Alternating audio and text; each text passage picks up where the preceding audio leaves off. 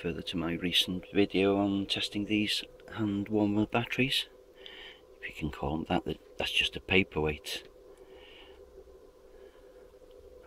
I've been asked to make some new packs.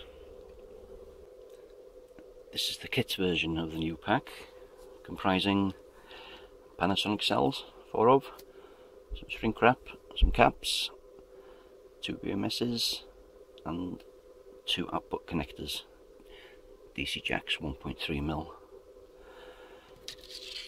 and I have some nickel strip as well. I think the only other things I need will be some bits of wire, so let's go. Let's see the finished version. Not too shabby. Let's compare it with the original.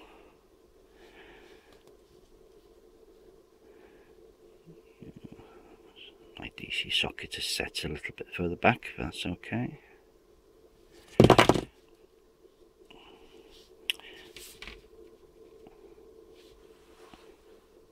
So let's do a charge and then test it. Charge is set to 8.4 volts, 1 amp.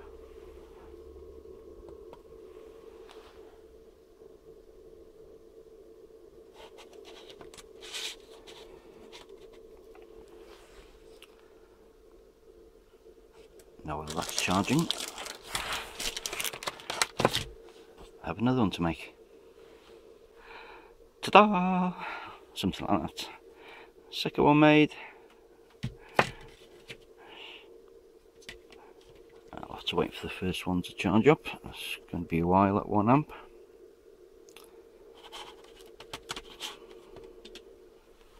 I'd say that's fully charged. Dropped almost nothing. 8.4 volts.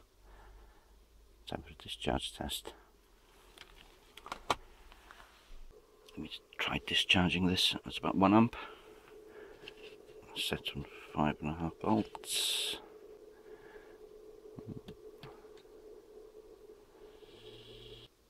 That's finished discharging.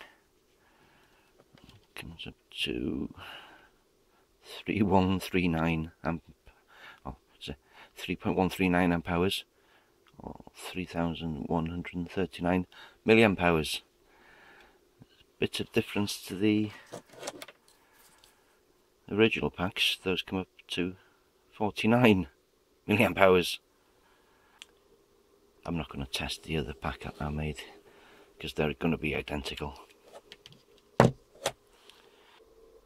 Now that I've shown you what constitutes a new pack for these heater gloves, maybe you can make your own.